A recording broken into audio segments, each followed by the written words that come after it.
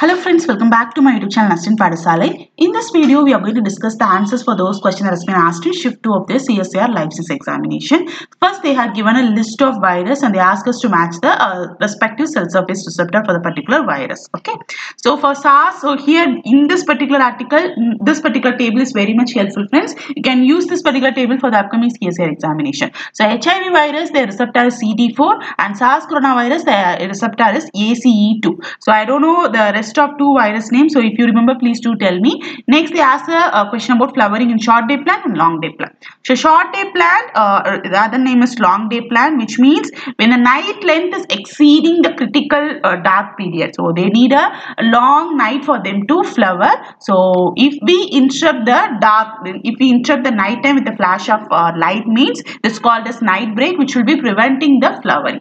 Okay, whereas if you take long day plant, these long day plant will be flowering under two conditions. First condition, if the night length is shorter than the critical period, then at that time point they will be flowering because they need huge amount of sunlight for them to flower. Second condition is that when we break the night with the night break, at that time also they will be flowering. So the small amount of flash of light during night time will also make that particular plant to flower. Okay, so this particular diagram you can able to find in page number 600 of your textbook. Okay, so 6th edition of your textbook, 600 page. Next, they were asking few statements about hemoglobin. I don't be able to get the entire statements. So first thing, not every species will be having hemoglobin. Not every species will be having hemoglobin binded to iron.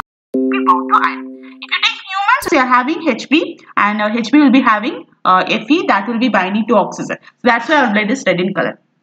If you take octopus, lobster, the color of their blood is blue in color due to the presence of some other pigment called hemocyanin, and that consists of a copper. The copper will be binding to oxygen instead of your iron. Okay, so some organisms like earthworm, their blood will be green in color due to the presence of some other pigment. Okay, so this particular PDF is this particular diagram is also this particular table is also helpful, friend.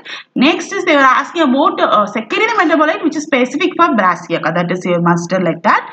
And here you can able to find, this is in page number 703. Brassica will be producing glucosinolate. They are sulfur containing secondary metabolites, so they are derived from glucose and amino acid. This particular thing is specific to brassica family. Okay, next, which of the following is not a vasoconstrictor? The correct answer is prostacyclin. So prostacyclin is nothing but a prostaglandin which is produced by your smooth muscle cell. At the same time, it is also produced by endothelium. So this particular prostacyclin will be stimulating vasodilation. At the same time, it will be having an anti-proliferative effect by inhibiting smooth muscle growth. At the same time, it also inhibits platelet aggregation. Next, cruciform chromosome structure during meiosis are found due to which process? So it is formed due to the process of transversion. Of course, these particular cruciform structures of DNA are important regulators in the biological process. Okay, so they are formed from the inverted repeats which is created during the process of transversion or inversion. Okay, so the next question. Intron is present. So this is a question. So intron is present in mRNA, tRNA and ribosomal RNA. So in this article they just mentioned introns are present in pre-mRNA but they are absent in. So after the process of splicing, that is another post-translation transcription modification, these introns will be removed. Okay. Next, introns are also present in various tRNA gene. At the same time, these introns are also present in all kind of ribosomal RNA. Okay. So the next question. Prader-Willi syndrome is due to. So the correct answer is option number 2. That is, this particular syndrome is due to loss of chromosomal number 15 which is inherited from father. So the type of inheritance, it is due to paternal deletion. So in those persons who are affected with that particular syndrome, they don't have the chromosomal number 15 and it is an example of your paternal genomic imprinting. So from father, the chromosomal number 15 coming from father will not be functioning well, or sometimes the genetic information will be missing in that particular chromosomal number 15 which is inherited from father. Next is Turner syndrome is due to non-disjunction of female chromosome. Okay.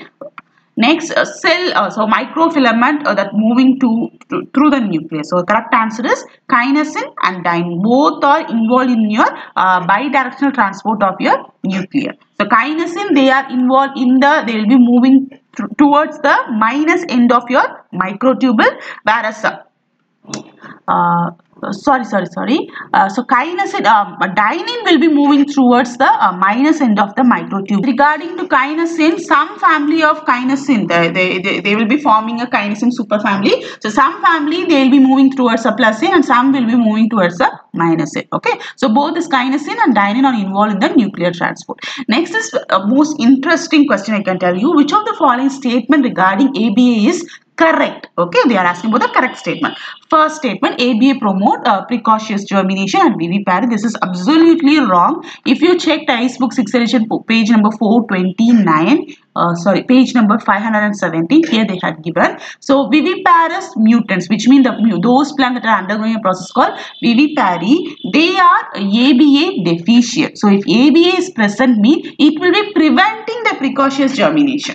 Okay, so here they had telling like ABA will be promoting, no, that's wrong. ABA will be preventing precocious germination vivipary, whereas GA, that is gibberellin, will be promoting precocious germination. So ABA will be preventing. So this option is incorrect. So we can't able to take this particular option because they are saying correct statement. Next, active form of ABA is an ABA beta D glucose ester. No, that's a wrong statement. And third thing is ABA is synthesized only in plastic. That's a wrong thing because after the process of xanthoxin, it will be transported to cytosol, and in that cytosol only it will be converted into abscisic acid. So both the plastid, chloroplast and cytosol are involved. So the last statement is the correct statement regarding to abscisic acid. So here in page number 429 they had given. So oxidation by ABA 8' hydroxylation will be hydroxylase enzyme will be leading to the inactivation of your abscisic acid. So the last statement is correct. So oxidation of ABA will be leading to the inactivation of that particular hormone.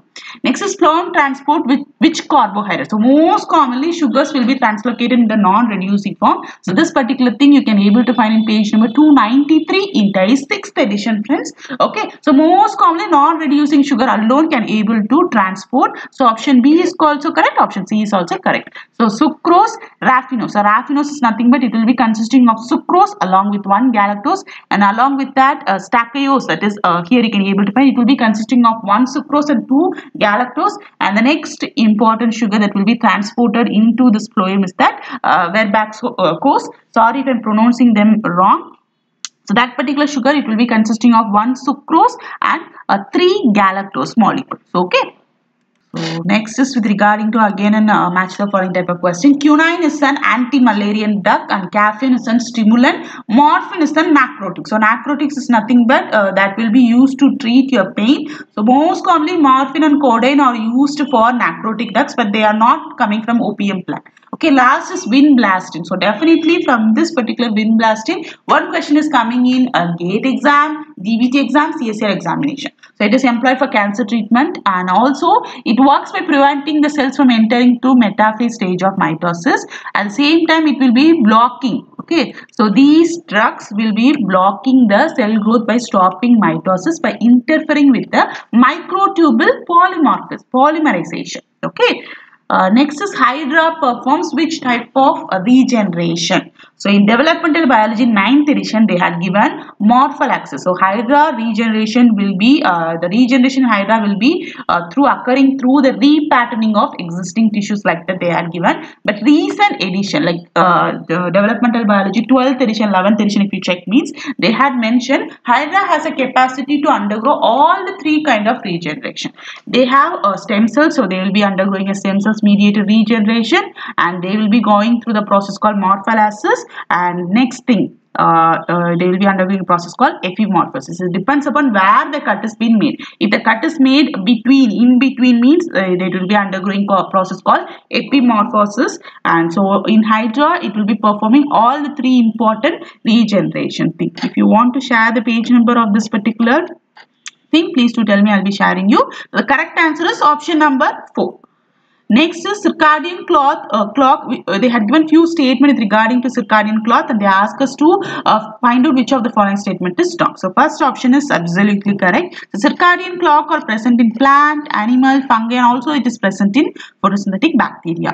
Next, they are synchronized with environmental change. Absolutely correct statement. Next, it is influenced by prolonged darkness is the wrong statement. So option number 3 is the wrong statement. Last statement, it occurs in 24 hours day and night. Yes, absolutely. The rhythm is followed by 24-hour cycle only. Okay, so the next statement is which of the following is incorrect or which of the following statement is not true about platelet. So first with regarding to diameter of platelet. So the diameter of the platelet will be ranging from 3 to 4 micrometers. So this is also a correct statement. And lifespan of platelet is 20 to 30 days. This is a wrong statement because lifespan of platelet is 8 to 9 days and it is produced from bone marrow megakaryocyte. This is also a correct statement. And nucleus is absent. This is also a correct statement. So platelet, they have every characteristic of all cells that are present in human body, but they don't have nucleus, so they don't have any genes. Okay, so that the not true statement about platelet is that their lifespan is 20 to 30 days. Okay, which of the following is not a fermented product? Okay, so the correct answer is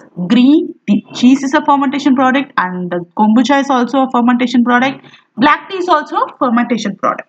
Okay, simply if you add tea powder to your boiling water, it will be producing black tea, which is again a tea powder is a fermentation product only. Okay, so this kombucha is a recent health drink. Okay, it's a fermented product. It is also belonging to tea family only, but this green tea is not a fermentation product. It is an oxidation product. The thickness of lipid bilayer is 20 micrometer to 50 micrometer. It depends upon the location, it depends upon the cell type, and also depends upon the preparation type. Okay. So next is regarding to again gastrulation, like they had asked where the blastosphere is being present. So it is present between epiblast and hypoblast. So in between epiblast and hypoblast, you can able to find blastosphere. Next is a general aptitude question where they are asked if two dice are rolled together at the same time, what is the probability of getting 4? The correct answer is 1 by 12. So if you roll a dice once, there are 6 possibilities. Here they are rolling 2 dice, which means there will be 36 possibilities. And what is the probability of getting 4? The number of favorable outcome of getting 4 is 3. So total number of possibilities is 36. So you can able to find 1 by 12. So next is an ecology laws. They had asked about the theory of evolution and ecology. I think both are asked, or whether it is a separate question or difference. So graduation theory was given by James Hutton and phylogenetic theory was given by Ernst Haeckel. And Huxley he was developing Charles Darwin's theory for evolution. So next is secondary growth of cambium occurs only in gymnosperms and dicot. Next there was a question regarding sea urchin development. So in sea urchin mostly large micromeres will be obeying autonomous specification, and all the cells of sea urchin, they have a capacity to follow autonomous specification and conditional specification. Okay, so first the autonomous cell they will be specified themselves, and then they will be secreting few paractin factor and gestating factor, and they will be providing a conditional specification. So based on the environment, they have a capacity to change their fate. Next, which repressor gene help in process of vernalization requirement of Arabidopsis? The correct answer is FLC. So you can able to find this particular page is Tay 6th edition 607. Here they had find out flowering locus C is a repressor of the process of vernalization. So mostly this particular FLC will be highly expressed in non-vernalized shoot apical region. Okay, at the same time, after the process of vernalization, this FLC gene will be switched off. So this particular FLC is an repressor of flowering. If it is expressed in a particular region, means that particular region will not produce any flower. Next, there was a match the following type of question has been asked. First is RAD51. So RAD51 will be providing instruction for making particular protein which is essential for repairing DNA damage. Second is RAD52 and RAD59. So this RAD52 is located in chromosomal number 12 and it is playing an important role during homologous recombination. Like they are mediating two important roles. First is involving in DNA strand exchange and next is they are involving in DNA to DNA interaction. The third role is that they will be protecting the quadruplex in mammalian cell. Okay, so next is a SOP11. So SOP11 is it is SPO11. Sorry, it is SPO11. So forgive me for that. It is SPO11 which will be creating double stranded break. So this SPO11 is involving in initiating recombination during meiosis process. Okay. So the active site of SPO11 will be consisting of tyrosine. Next is mRNA. mRNA is involved in non-homologous end joining repair system. Okay. So next questions we will be discussing in next video. So thank you friends. Thanks for watching.